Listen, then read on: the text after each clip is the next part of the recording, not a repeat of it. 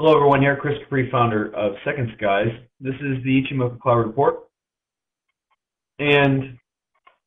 or the weather report, as it's officially labeled on the website, so I might as well go with that. This is a class that's tailored, centered around the methods and the trading methodology of the Ichimoku Cloud.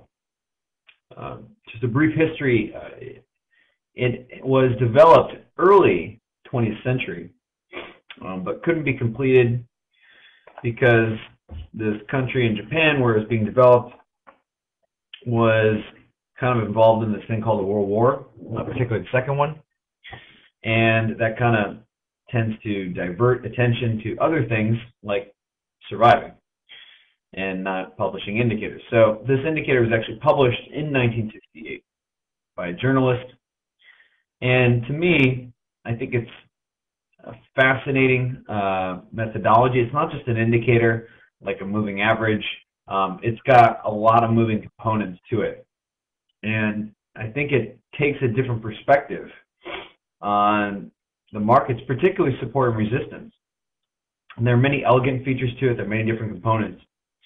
And I'm going to go through several of them.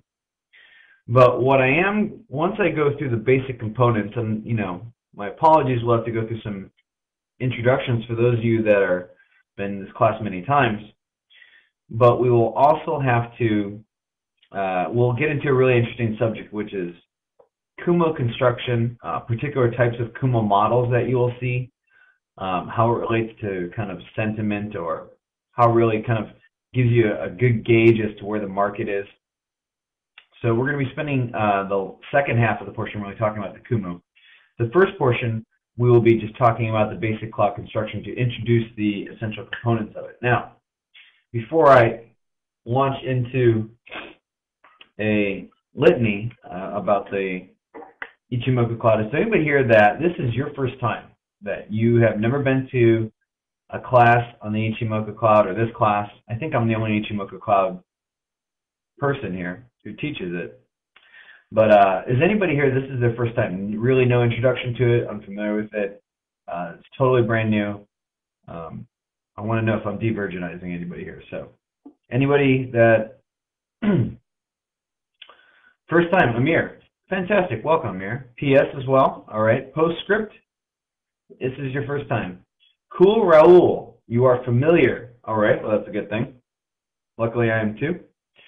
And Michael E., new to this. All right, great. So we've got a fair amount of new people here. And how many people here have been trading the Ichimoku Cloud for weeks, months, a while now? How many have been wielding the power of the Ichimoku Cloud?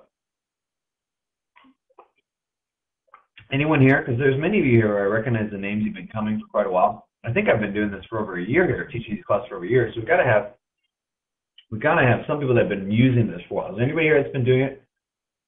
Forex Champion had a couple losses, but getting better. Okay. Jocelyn MC, still learning. Deshay is familiar with it. Forex Skunk, that is a cool name. I really like that. And you're in Bogota. I'm going to be actually near you.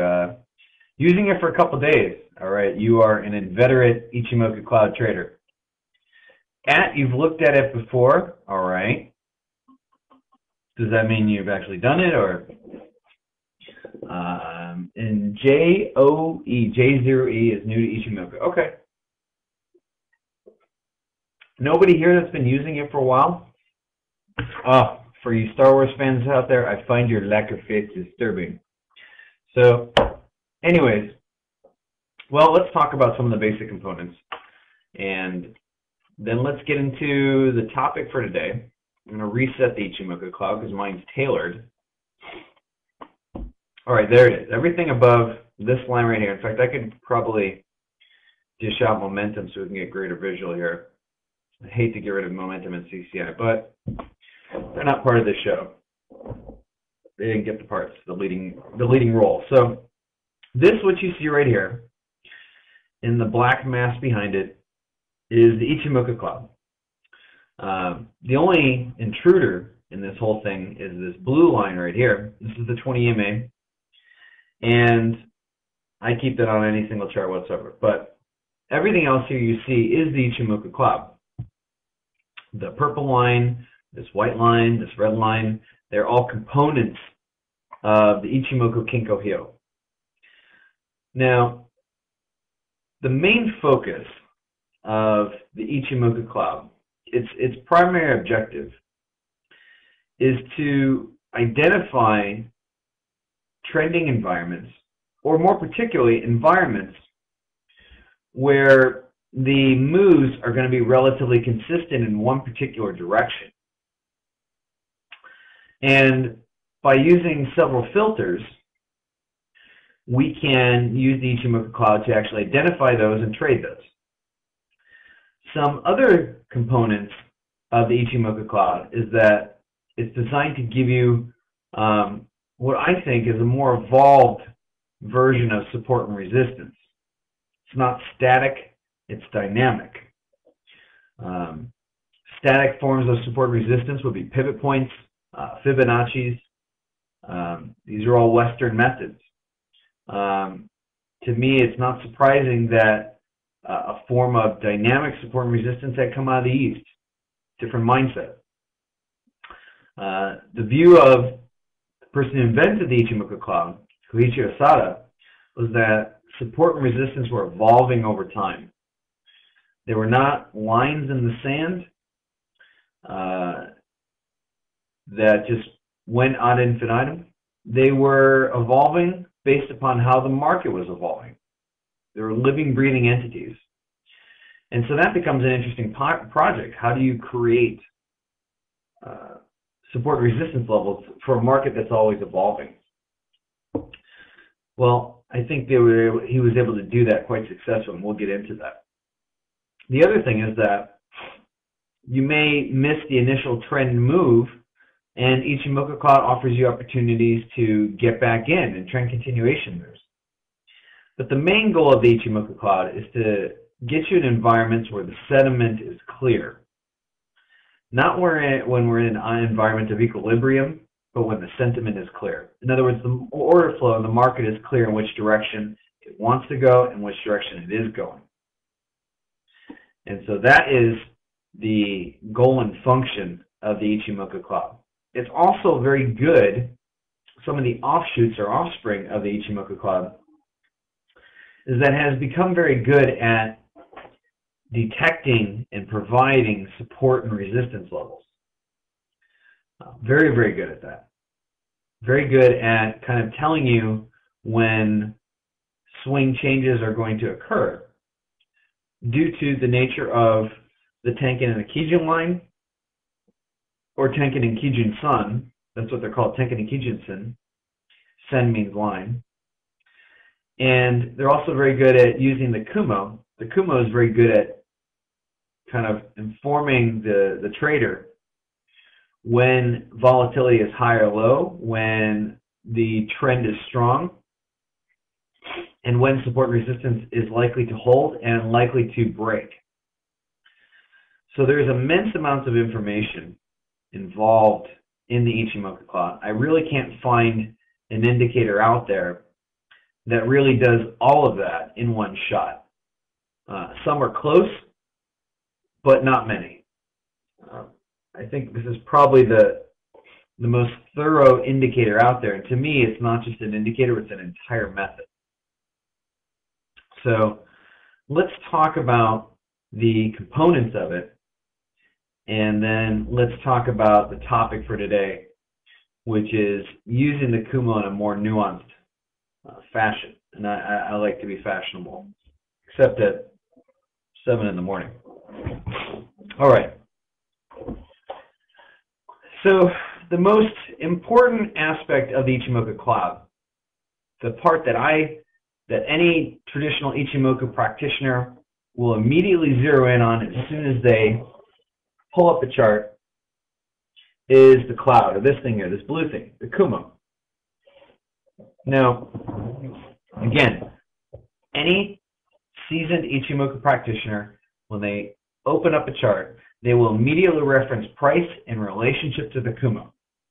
The Kumo is designed to represent support and resistance, not just in the present, but in the future. Now, it has actually two components of it, and the shading is just the space in between of it. This part here, this white line, is what we refer to as Senku span A. It's the more nimble of the two portions of the cloud. Senku span A merely takes, I guess I could delete the 20 EMA. Sorry, Boyke. Senku span A really takes the value of this white line and this red line. This white line is called the Tenkin-san, or Tenkin line. The red is called the Kijun-san, or Kijun line. Senku span A merely takes the two values of these and averages them out. Actually, it just takes a Ginsu knife and chops them right down the middle. And there you go. That's the halfway point. That is Senku span A. Now, that's not going to mean anything to you now, but once I tell you what the Tenkin and Kijun line are, it will actually mean something to you. Senku span B is the less nimble. It's the slower of the two lines.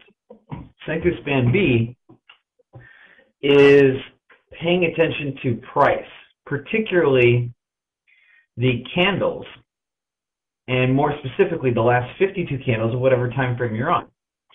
If you are on a 30-minute time frame, then you're talking, what is that, 26 hours.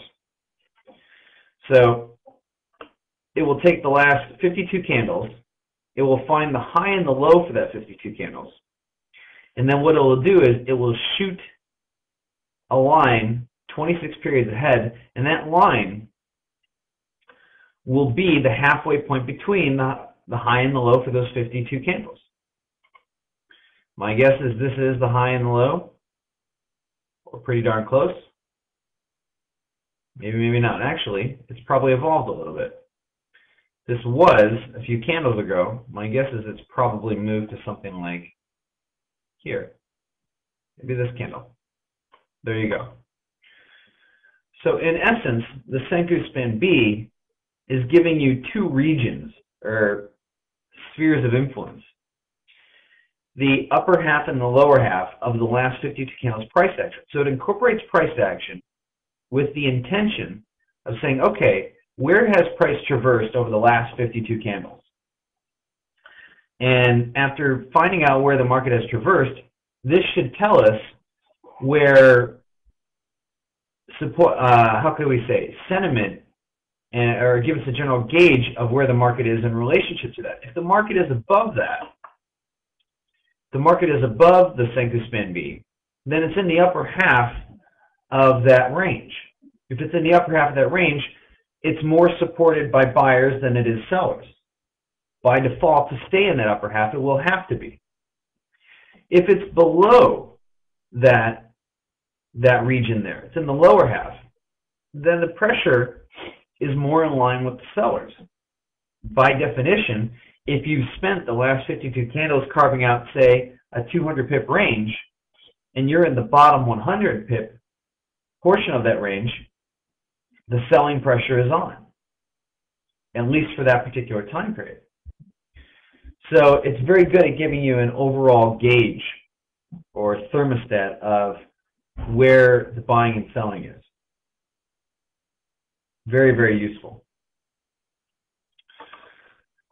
That space in between becomes the Kumo. This cloud right here. Okay, now, the other components of the Ichimoku Cloud, let's talk about the white and the red line, and then I'll briefly mention the purple line, and then I'm going to discard it. Not because it's purple, I like purple, but we'll talk about that later. So this white line right here is called the Tenkin line. This Tenkin line is akin to a 9-period moving average, but not quite. It's basically taken the highest high and the lowest low of the price action over the last 9 periods and calculating that and giving you this line. A 9-period, let's say, EMA is close, but it's not the cigar. Oops, a 69-period moving average. Let's make it an easy color. So this blue line is a 9-period EMA. And as you can see, the white is a little bit different. It's not as smooth, which is not bad, It's just responding to price. It's not trying to smooth anything out. It's kind of a more authentic moving average because it's not weighted. It's not adjusting variables for anything. It's just taking the overall price action, it's taking the gestalt of that, and it's saying, okay, this is what I would look like in that form. The Tenkan line is obviously the faster of the two because it's closer to price action. This is also your first line of attack, and it's your first line of defense. It's really your informant. It's that guy at the top of the mast kind of looking out for land on the horizon. And it's also that same person that's kind of warning you of danger on the horizon as well. So it's really the informer, of the Ichimoku Cloud trader or practitioner. It's one of them. This red line is a Kijun line. It is the same formula, taking the highest high and the lowest over the last 26 time periods, and it gives you this value, this red line. This isn't quite the informant that the Tenkan line is. However, it's very informative as a whole.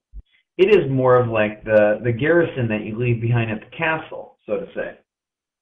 And it is trying to act more on the defense than it is the offense. So the red line is kind of a further layer of exclusion. When that gets breached, then it usually means that the trend is in trouble. And that there's only one more line of defense, and that's the Kumo. That's the last bastion there. This is the two main components in terms of your attack and your defense and your signal activation. There's another line here. This is called the Chiku span. The Chiku span is merely a line that represents all of the price action over the last, however long time period, and it shoots it 26 time periods back, or 26 candles back. And by shooting it 26 candles back, it's trying to tell you where is the line of least resistance. If the Chiku span, in relationship to price, if the price is above, how could I say, our Chiku span, if there is no price above the Chiku span, then there's generally no resistance above it. If on a downtrend, there is no price below the purple line, or the Chiku span, then there is no support in front of it. So it increases or decreases the line of least resistance. I personally think it's unnecessary. We can see it visually, so why have it? One second here, I just got to take a sip of water. Those are the main components of the Chiku span, or the Ichimoku Cloud. Now, any questions on that before I move on? I know there are some new people here, so I just want to make sure I accommodate that. Can I repeat the Chiku span role? Yes. The Chiku span, the role of the Chiku span is to kind of give you an additional confirmation as to where the line of least resistance is and the strength of a trend. It's, again, a map for a price action, but it's just shot 26 time periods back. So if you have a Chiku span, let's say that's over here, and you look into price and there's no price action above it, well then there's really very little resistance in front of it, so the line of least resistance is to the upside. The same thing goes for a downtrend. If we're in a downtrend and the Chiku span's down here and you don't see any previous price below it, then you don't have any support in front of you. So therefore the line of least resistance is to the downside. It's confirmed. To me, it's unnecessary. It's extra fat. Which I still have a few extra pounds, so I don't know why I should say that, but it's unnecessary because we can see that visually. And because we can see that, I like my charts to be tidy and removed or bereft of all unnecessary elements. And so I just delete it. There are some people that say the Chiku span is the most important portion of the Ichimoku practitioner, but I really question them as an Ichimoku practitioner, because almost every seasoned Ichimoku practitioner will say the most important thing that any Ichimoku practitioner will reference immediately is the Kumo, or the cloud. First thing they will do is always reference the Kumo. And I'll confess, anytime I pull up an Ichimoku chart, my eyes just naturally gravitate towards the Kumo, because to me, that has so much information. It's telling me everything. It tells me volume and volatility. It tells me sentiment. It tells me whether there's a likely reversal or not. It tells me the strength of support resistance. I mean, to be honest, anytime I pull up an Ichimoku chart, I immediately reference the cloud to get all that information at a glance. And by doing that, I will sit there and judge, hey, is this a good signal or not? Is this something I want to take or not? And so, good. It looks like I answered your question there. So I'm kind of spewing over into the topic for today, which really is the Kumo. The Kumo is going to take center stage of our discussion today, because I want to really kind of talk about some of the basic elements of the Kumo in terms of what it's kind of pointing at, what it's hinting towards. And then I want to talk about a formation that's actually present in both of these time frames here, in both these days. So on a basic level, a very generic Walmart level, the Kumo is kind of telling you when we're in a generic bullish environment or generic bearish environment. If price action is above the Kumo, then we are in a very generic bullish environment. It's an overarching statement. It's not a specific statement saying buy or sell. It's just saying, hey, if anything, we want to be looking for more buy signals than sell signals here. If we're below the Kumo, then we're in a general bearish environment. In Forex Champion, you're kind of stealing my thunder. That's actually one of my hot topics today, is what to talk about when the Kumo is flat, because that's actually a very important subject, and it's a common phenomenon. So you kind of read my mind there. I'm a little suspicious of how you knew that. So yes, we'll get into that. So generic environment in terms of above and below. When we're inside the Kumo, I would call this a no-fly zone or a no-trade zone. The reason why I would do that is because if you think about it, we're in a general state of equilibrium here. You know, let's just think about the Kumo's composition. Senku Spin B, this blue line, is representing the last 52 candles worth of price action. It's representing the midpoint of the last 52 candles, high and low. So if the Senku Span B represents that level, and the Senku Span A is really taking these pseudo moving averages and plotting their acceleration or deceleration, well, then the space in between is really kind of gauging the midpoint of both the price action's range and acceleration. So in other words, trading inside here is generally not advisable. It's generally not thought of as a good idea, because you're trading in the areas of equilibrium. In other words, there's no clear winner in the market. There is no there's no real individual bias in the market. Therefore, you're subject to bias on both sides. Generally, that's not the environment I want to be in. I want to be in the clearest environment possible. So, anytime that price is inside the Kumo, I don't trade it, basically. Like if I'm looking to execute a trade on a 30-minute time frame, and it could be on another strategy. But if I reference the Ichimoku Cloud and I see, hey, we're inside the Kumo, this is not the environment, I stay away, hands off. I look for a better cherry. So on a basic level, it gives you sentiment. On another level, it gives you volume and volatility analysis, let's say, based upon the thinness or thickness of the cloud.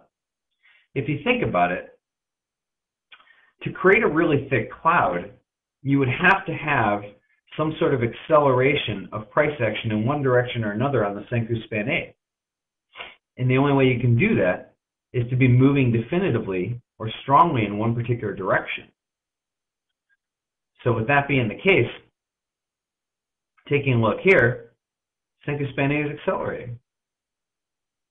This was 26 periods back, so during this time period it's accelerating. Volume volatility must be increasing in the market to push the market clearly in one direction.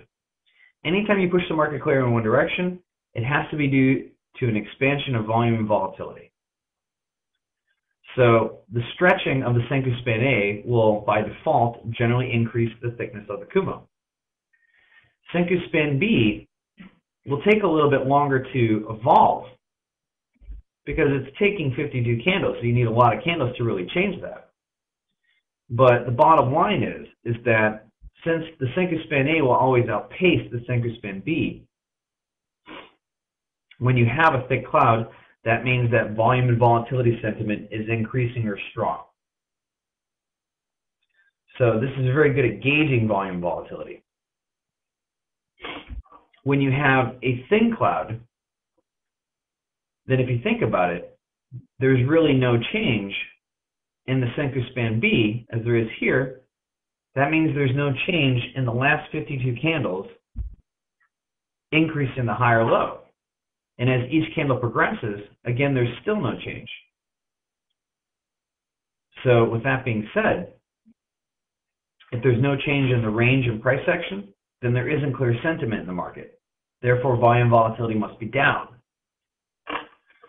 So the thinness or thickness gives us a volume volatility sentiment. It's very, very powerful.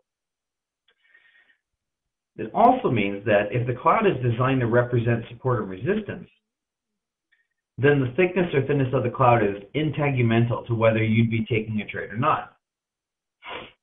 Taking a trade in the face of a really thin cloud is very risky because the support or resistance is not clearly defined. It's weak on both sides of the market. If it's weak on both sides of the market, it's just as likely or almost as probable that the pair is going to climb or descend. So if you have that environment, well, then that means lack of clear direction. That means increase in probabilities that your trade can reverse against you.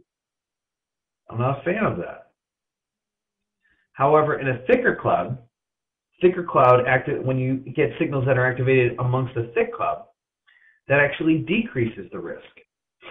It decreases the risk because of the thicker cloud representing stronger layers of support or resistance depending on where price is in relationship to it.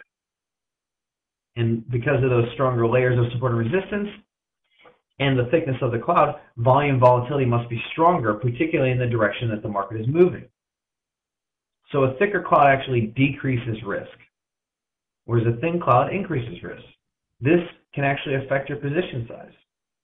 And many Ichimoku practitioners will actually adjust their position size based upon the thinness or thickness of the cloud. So very powerful information there.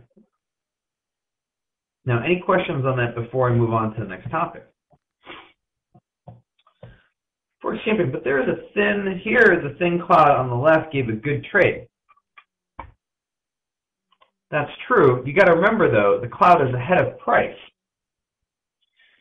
So when this cloud was forming, price was over here, and look what happened. The market oscillated, went up, down, and back up. So if you've gotten somewhere in that area, it's possible you could have gotten stopped out. So again, remember, at the time that the cloud happened, market was over here. Now, in terms of this cloud, yes, it's true.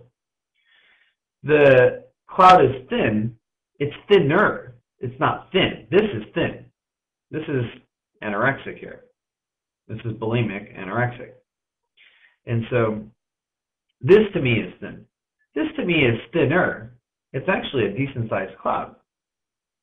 If this is the cloud you're referring to, yes, it technically gave a good trade, but you really didn't have to worry about the cloud in this case because by the time it actually gave you the trade, the crossover happened right over here. Market had already broken through not only the previous highs, but it already cleared the cloud. The point I'm trying to make is, yes, there are going to be times where a thin cloud will give you a good trade. Absolutely, that's going to happen. However, it's not about missing market movements and market price. You're going to have that. You can't catch every single wave. And just because a good trade happens doesn't mean you need to be upset about it being gone. I've been trading this market way too long to be upset about trades that are gone. I can't tell you how many trades I've missed. I don't think about it anymore. There's always going to be another trade out there.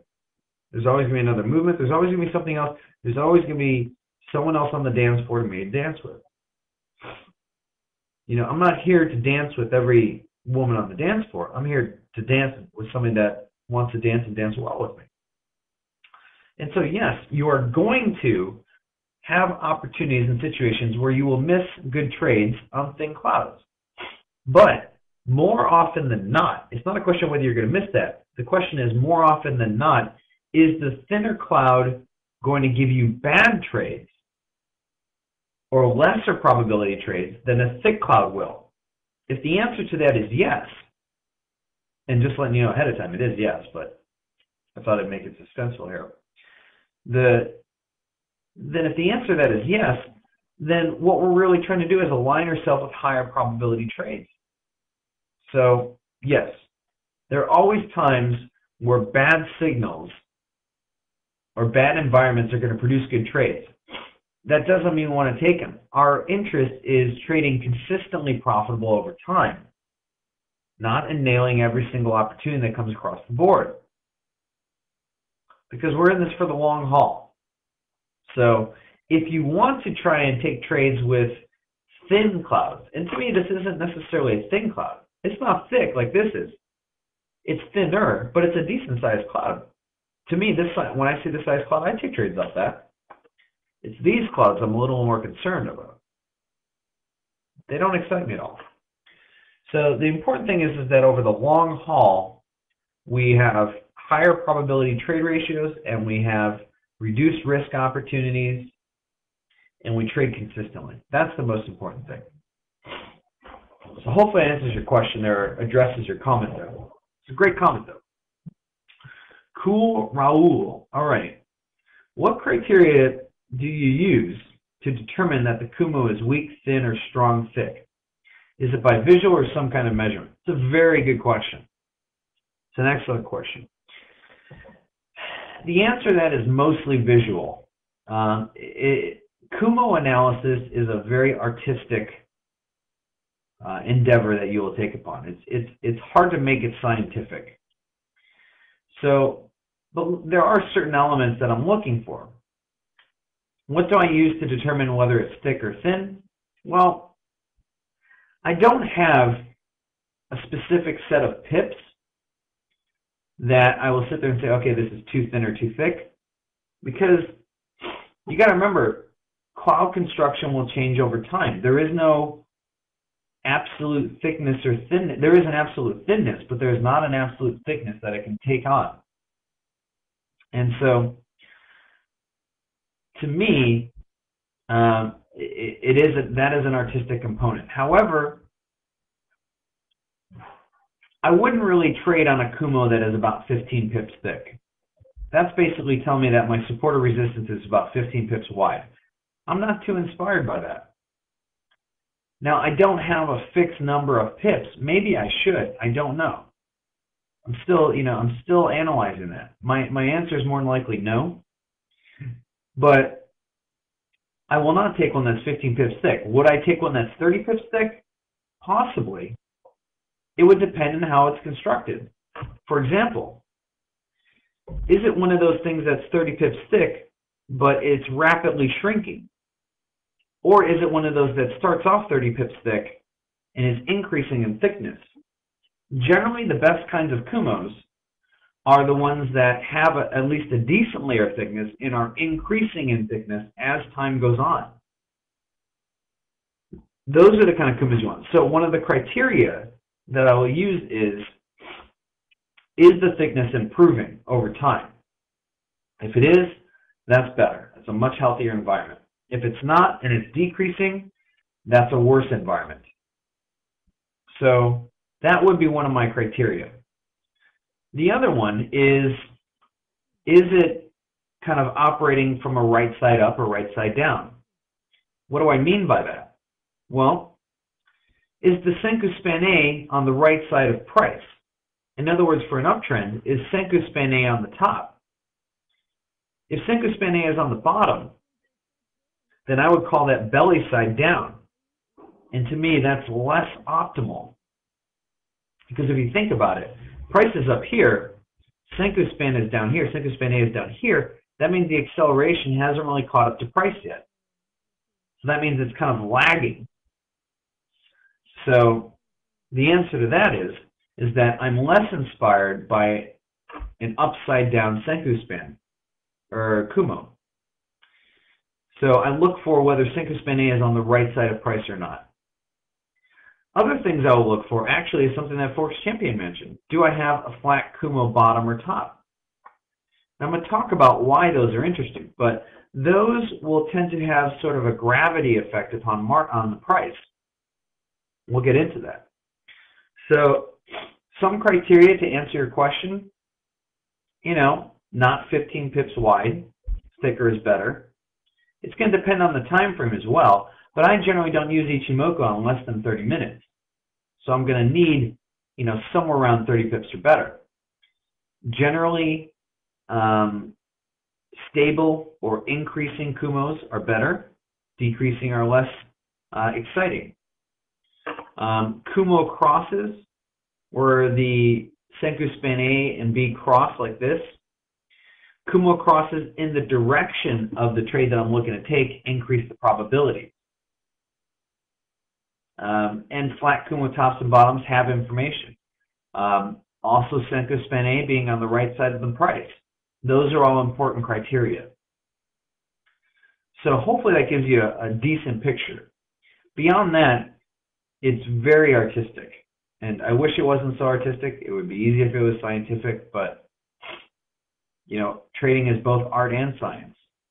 Anybody who tries to tell you differently, they're telling you differently, and I disagree with that. If the market was all logic, if it was all scientific, a lot more people would be making money, but it's not. And so, that being the case, hopefully I've answered your question there, Cool Warble.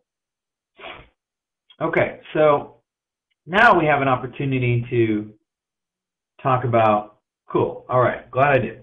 Now I have an opportunity to talk about Forex Champion's topic, the one that stole my thunder, which is flat Kumo tops and bottoms. If you think about it, it's pretty rare that Senkou span A is going to be flat. It's more probable that Senkou span B is going to be flat. In fact, almost 95+% of Kumo flat, when you have any sort of flatness, is in the Senkou span B. So if you think about it, since you know the mathematics of it, why would Senkou span B turn flat? Any ideas? This is a tricky question. It requires some sort of lateral thinking. But what kind of environment would cause a longer time frame? No. But it's a good guess. Low volatility, yes. Low volatility means that there wasn't enough volume volatility to push the pair clearly in one direction. If it wasn't able to expand the range of that 52 candles, high and low, that is, if candle after candle kept coming and that high and low wasn't being breached, you're going to get a flat Kumo bottom. In essence, Senkou span B represents what? This is really tricky. If somebody can get this, I'd be impressed.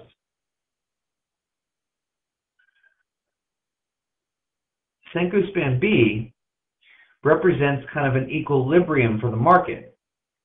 Yes, it means price is ranging. And during ranging environments, reversion to the mean tends to dominate the environment, meaning that the market is going to want to go towards its tendency, and its tendency is towards normalcy, reverting back to the mean or towards equilibrium.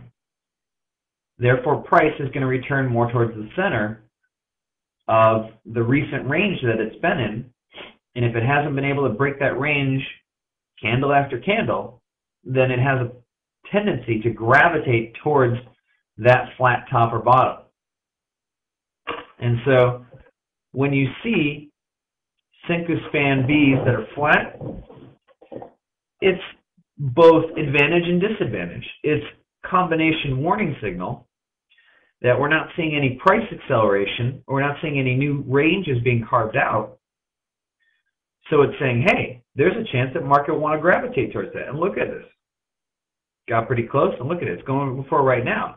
Now, I also think one of the components of why it's going there is because of this little green line, daily pivot. So I think that has other impact on it. But it's basically saying price is not increasing nor decreasing in terms of its range, therefore there's a chance for it to gravitate towards this Kumo top or bottom. Very powerful information. What that also means is that if price action is to break a flat bottom or a flat top, then that becomes kind of a more powerful Kumo break signal for us. Because remember, this is the 50% Fibonacci for the last 52 candles, high and low. So if we break this by enough, we're essentially now targeting the 61.8, but we're also entering the lower half of that price action's range, which means that the selling pressure is slightly more dominant than the buying pressure. The more time it spends below the Kumo bottom or top, the greater that selling pressure will be. So flat tops and bottoms become very attractive to a traditional Ichimoku practitioner. They increase the opportunities. A really good example of this is happening live now in Euro Yen, 30-minute chart. That just disappeared. Oops, sorry about that. Just made it larger and smaller. Hopefully everything's okay. So look what happened here. We break above it, which is not surprising. This cloud is not exceptionally thin, and it's not accelerating to one side or the other. However, flat Kumo bottom is kind of telling us price should oscillate a little bit more. So price should oscillate between 4 and a ceiling. That's kind of what's happening here. Boom, boom, boom, boom. Look at what also happened, though. The Kumo bottom, zoom in, market went right to the daily pivot, bounced, closed just above it. And look what happens once market starts to, we break Kumo bottom, and now we're accelerating past the daily pivot, threatening to close below it. So traditional Ichimoku practitioners generally don't trade the first break of a flat bottom or a flat top. They generally look for a re-entry or a further confirmation. The reason being is because if that flat bottom really represents a sort of equilibrium, then we're in a ranging environment. We're in a ranging environment. It's going to take a little bit more legwork or a little elbow grease, as the expression goes, to get it to push further into bearish territory or bullish territory, or more bearish bias or more bullish bias. So with that being said, I generally will wait for a re-entry or a retest of a flat Kumo bottom or a flat Kumo top before I get in.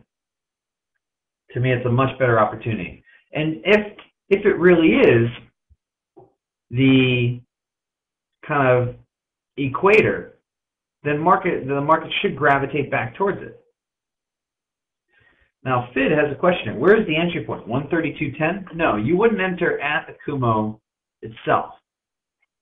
You'd want to give it some sort of space. You know, generally on a 30-minute time frame, 10 to 15 pips. I'd want to give it a little bit of clearance. However, there's just one problem with this. You have senior daily pivot right over there. I generally am not a fan of selling above pivots. I like to sell below that. So I'd want to wait for some sort of break of that pivot before I'd really take advantage of that. And so hopefully that answers your question. Okay, great. We're coming up towards an end here. I'm getting the curtain call. And that's because we need to make space for the next speaker. So I want to thank you all very much for attending this class here. I want to thank FX Street for hosting this class. This webinar was recorded, so there'll be transcripts made available later on. But again, thanks to FX Street for hosting this. I've taught classes at many different environments, many different places, and I think in terms of an online place, they have some of the best quality classes that are out there. So I think they're just, they're awesome with that. So thanks again for hosting this. And I want to thank you all for coming. And so I'd like to give the names down the list. Yushay, Rod, Ron, Tom D, JP, Boyke, AB, Must, Bread Maker, nice. Forex Bob, Cladius, Jenko, Zool, Ohio, William, Joe, Michael 007, Goss at Jack1, Trader J, Jocelyn, MC, Ray, Fid, PS, Postscript, Sobe, Claus, Cool, Raul, Harley, Michael E, Alex, Force Champion, Jackie D, Carl, Lance, Mike, Pete, Splaw, and Len. Thank you all very much for coming. Somebody had questions about info about my work? Sure.